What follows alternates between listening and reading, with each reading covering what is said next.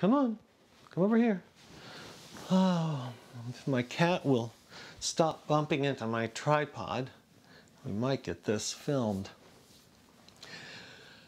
So thanks for joining us. We are here to do a print review. About 10 years ago, I was working the fine art circuit at art shows in Florida and down in the Southeast and locally as well.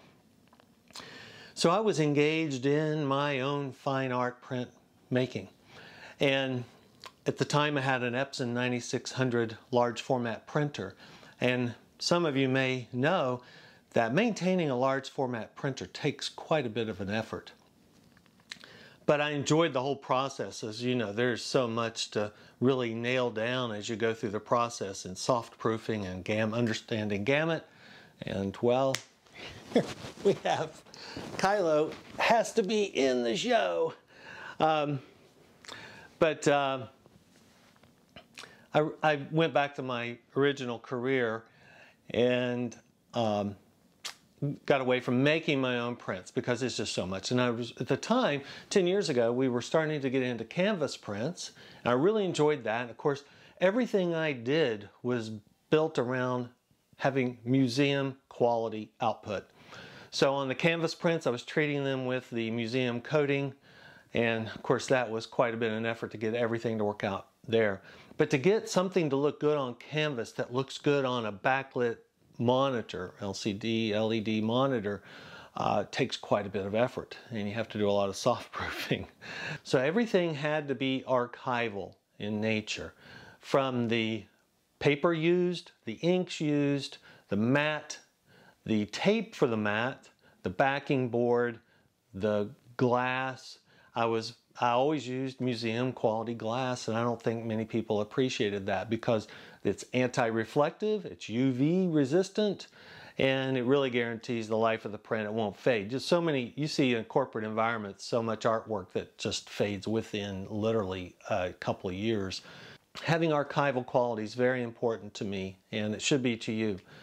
So fast forward to 2020, and of course, during all that time, I'd seen printing start to move into different materials, from acrylics to aluminum, and I never got into aluminum. Aluminum was just coming in 10 years ago when I was exiting the fine art printing. So I always wanted to do it. So I had a friend, he wanted to have one of my prints, and this is of the Seneca Rocks Milky Way, and Bay Photo offers a sample of their aluminum prints. So I thought this would be a great way to see exactly how this print looks in all of their formats. So here's what you get when you order this from Bay Photo. Bay Photo goes from matte finishes to a mid-gloss to a higher gloss output. So, Kylo, we don't need you up here right now. So let's take a look at some of their matte finishes. This is their sheer matte, and it's an interesting presentation. And of course, as you know, some of the considerations in picking your fine art print is how much light do you have in the room and how much reflection is there going to be. So in the sheer matte, they do something with the ink that, in this case, the Milky Way has a very three-dimensional look to it. I don't think it works for this print, but I tell you where I think this could work is if you had some narrow band imaging and the image covered the entire canvas. I think that would look pretty cool. But I don't like it with this particular image. But it's nice to see how it looks. Now this is the actual print I decided to recommend to my customer. This is their satin option.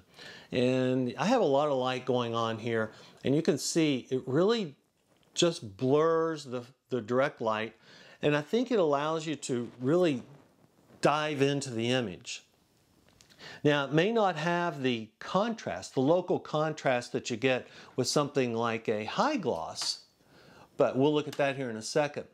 But I really like the way this presents for this particular image, and I think for a lot of astronomical images. And this is what they call their satin option.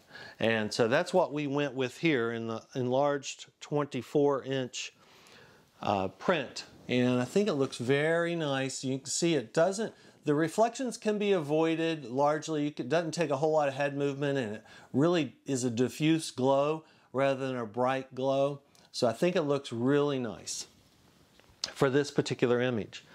Now you get into the mid-gloss. Actually, I like the mid-gloss. As you can see here, it still does some diffusion of the direct light. It doesn't, and it still provides some nice contrast. So that's a good option. I like that. But still, if you have a lot of light in the room, you want to be mindful of that.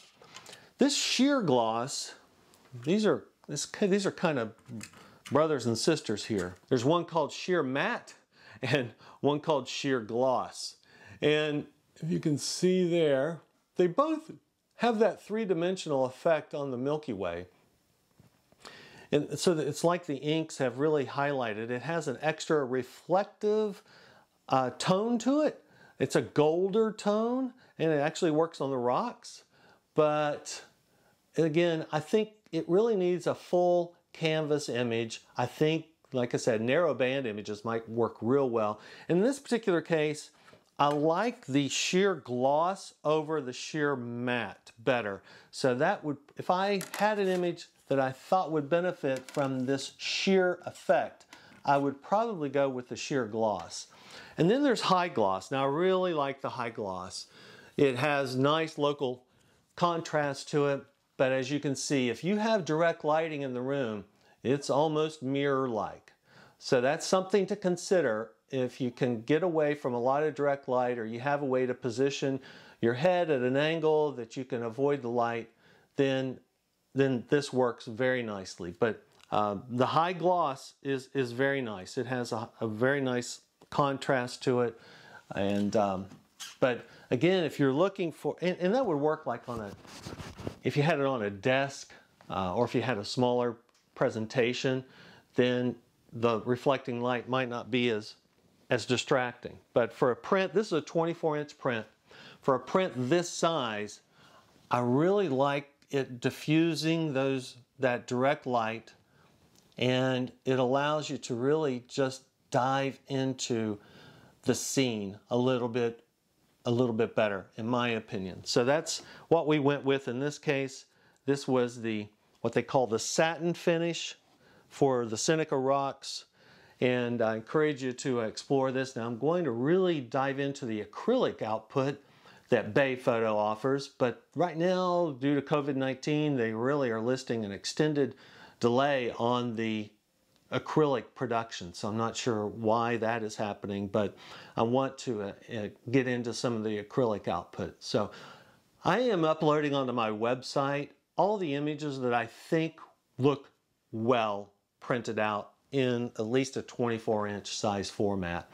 And if you're interested in any print of any image, just let me know. We can work on it. But I like this format. And what's interesting is Bay Photo does the color correction for you. So for someone who did their own color profiling and color matching all the way through to the print process years ago, that took a little bit of a leap of faith. But I'm pretty comfortable with what they do with the data that you send. Now make sure you just follow, they have the guidelines on the formatting of the image that they like to receive.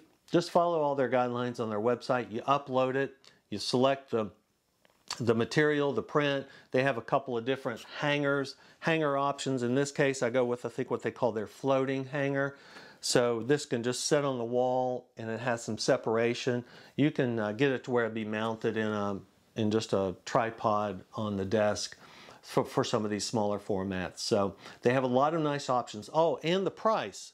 You know, back in the day, it was $100 for a 24 by 30 museum glass, just the glass, $100+. So this print is $115. That's with shipping, that's total. So I think it's a really nice option for a very archival, very modern type of a presentation for astronomical prints that I really like at a pretty affordable price. So if you're interested, let me know. We can get some prints to you. I know wall space is precious, but if something really jumps out at you that you'd like to have, just let me know. We can work out something for your home or office. I take this part of the output very seriously. So that's what I wanted to do, is give you just a print review. And thanks a lot for stopping by Jeff Ball Photography's YouTube channel. If you like us, give us a like, subscribe. We got a lot of cool content coming.